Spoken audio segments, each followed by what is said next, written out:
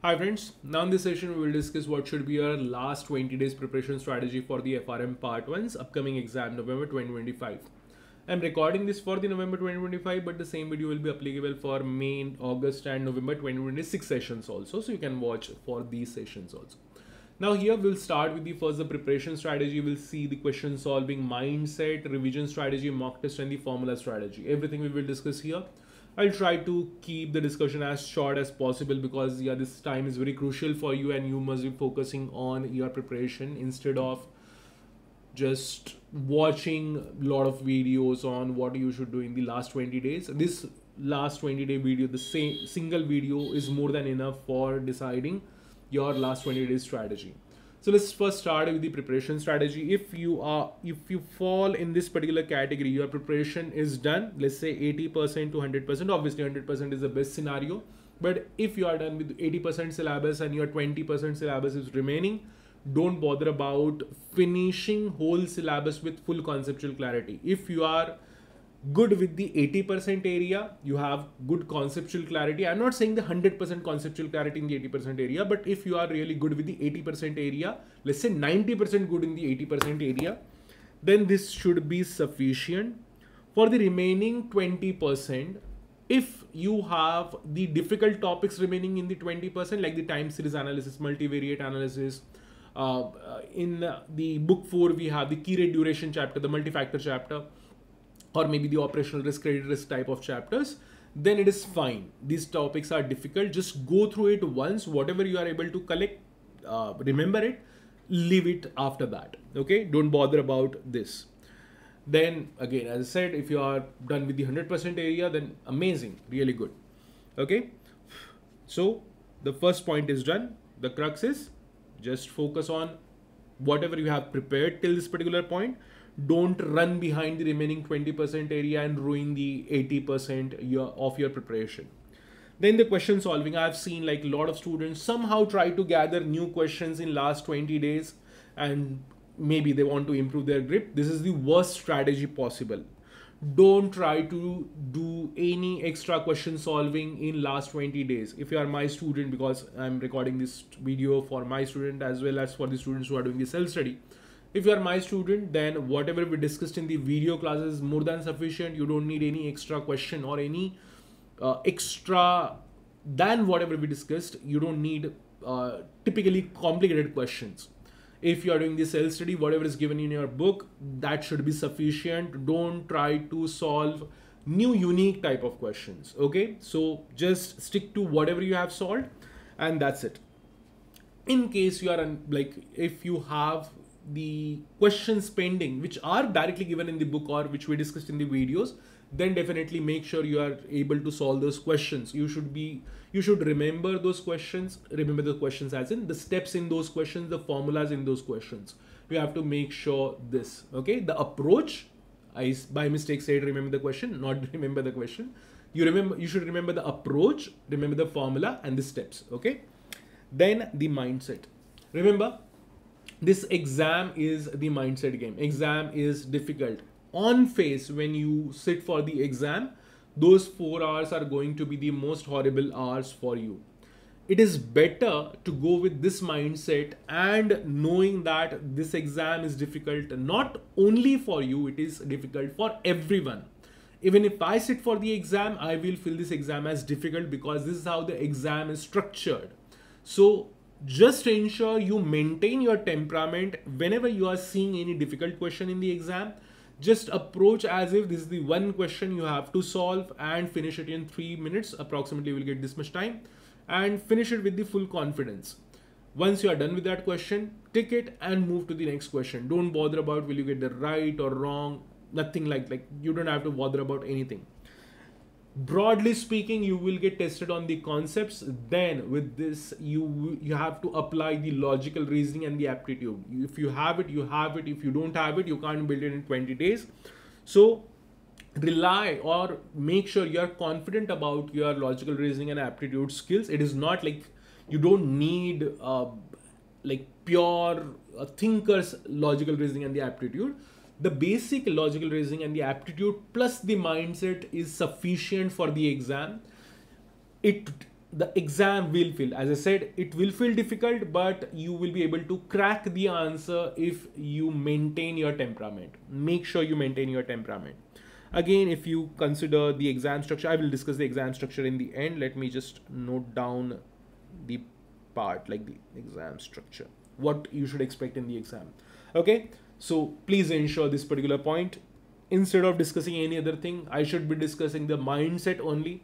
Most of the students I have seen, like the well-prepared students failing in the exam, this happens only because they become underconfident as soon as they see the exam. Okay, that should not happen with you.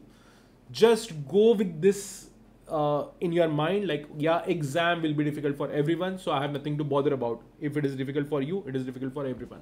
Then the revision strategy, my recommendation is you should divide the 15 and 5. 15 days for your last, like the revision, main revision, and last 5 days should be allocated for winding up of your revision.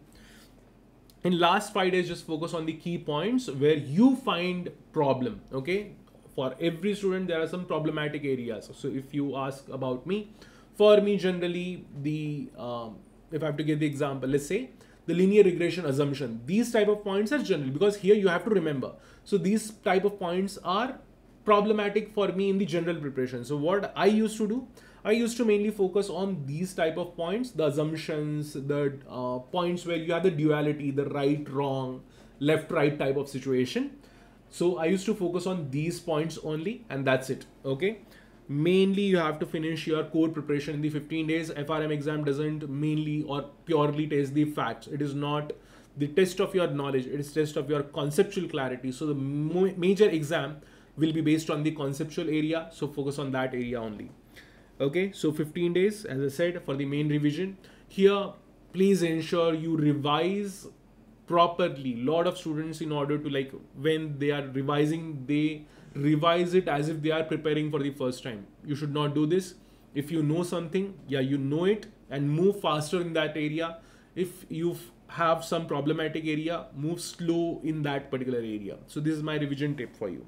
Mock test. If you haven't appeared for any mock test, immediately appear for one mock test, one round immediately. Make sure you appear for one round of mock test immediately. What happens after this? As soon as you appear for the mock round, automatically your mind will shift and your revision will go according to the exam. It happens automatically. So your revision strategy will change without giving you any specific suggestion. Okay. So just one round of mock, you will be able to see the questions in that. You will understand, okay, these type of problems are happening with me, and then this should be my approach in the revision. Automatically you will focus on those points which you find problematic in the mock, and similar points also. So one round immediately. In last, like the 5 days before exam, 10 days before exam, you should not be appearing for any mock. In case you perform really poorly in those mocks, you will lose your confidence for no reason. One more suggestion, FRMs, like the proper GAP mock, are super difficult. Okay, so it is not purely exam representative. So it is very much possible, like, you will score very poor in those mocks. Doesn't matter. So even if you score 50%, you are in the good situation. Don't bother about it. Just focus on what type of problem you are facing in those mocks. However, if you are my student, then make sure you solve our portals mock. The portals mock are more exam representative compared to the GAPS mock. As I said, GAPS mock are really difficult. It is approximately 150% difficult compared to the actual exam. Now the formula strategy, if you are among those students who find it difficult to remember or recall the formulas, then just go through the formulas once, and then finally one day before your exam, again recollect all those formulas where you are finding it problematic.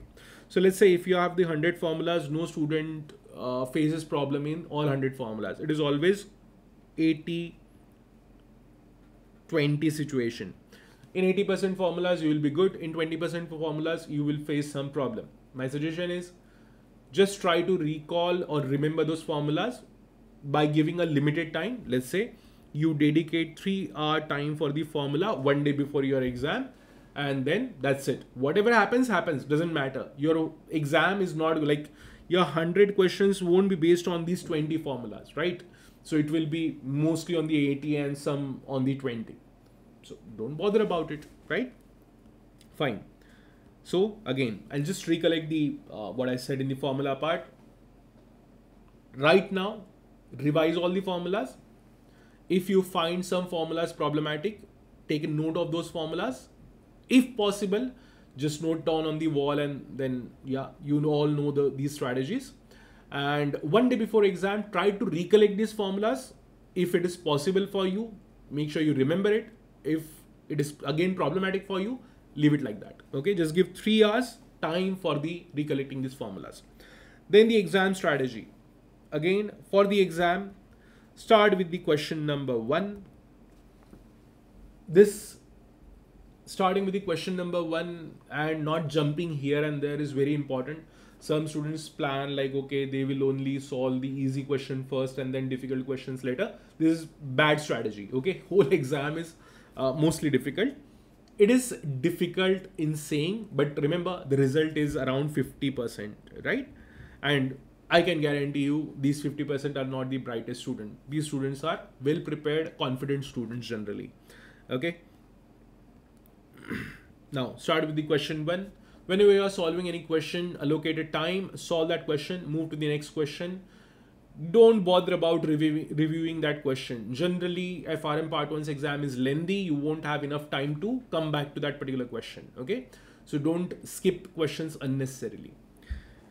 And then solve one question after another and finish your exam. If you are able to solve 90% questions in the exam, you are in good situation. Okay. So 90 questions is a good mark. I have never seen or if I have to reframe the statement, most of the students are able to finish around 90% exam and they have to randomly take the 10% questions. This is a general situation in the FRM Part 1 exam. Then what to expect? After CBT, the exam structure is completely hodgepodge. Okay. But if we assume the FRM Institute or the GAP Institute is generous, then you should face this type of situation. 45% numericals, 55% theory, ideally speaking.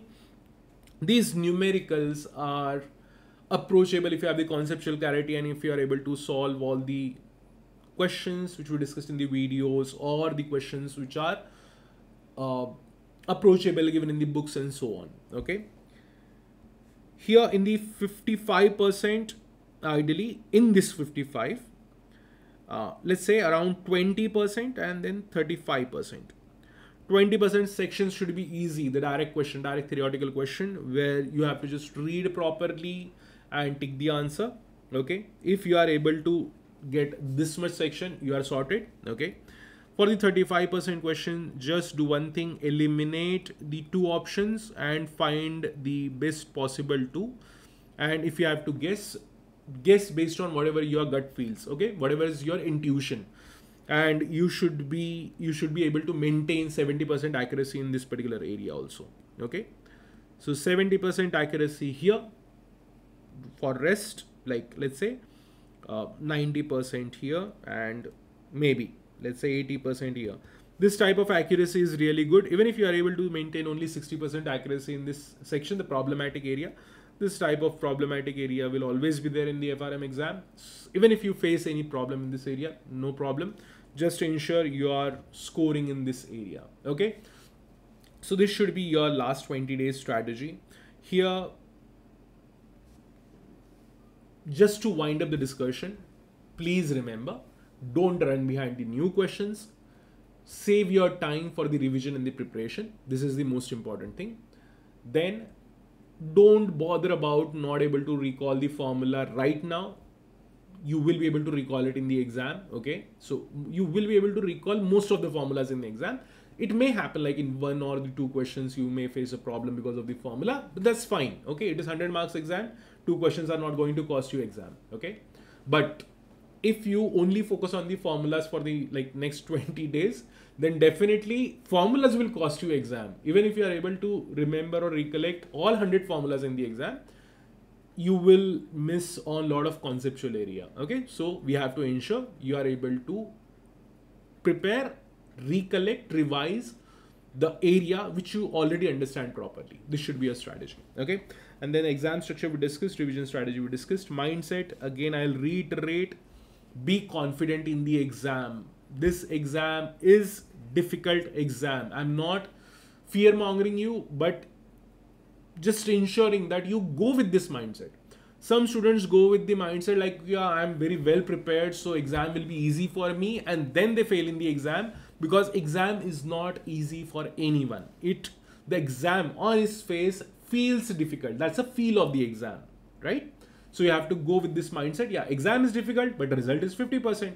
So I know for most of the students this exam is difficult, but I am in the 50%. I can be in the 50%. So with this mindset you have to go. Okay. So that's all from my side in this video. If you have any queries, feel free to ask me in the comment section. Also, you can approach me or WhatsApp me on my WhatsApp number. Okay. That's all from my side. Bye bye. Take care.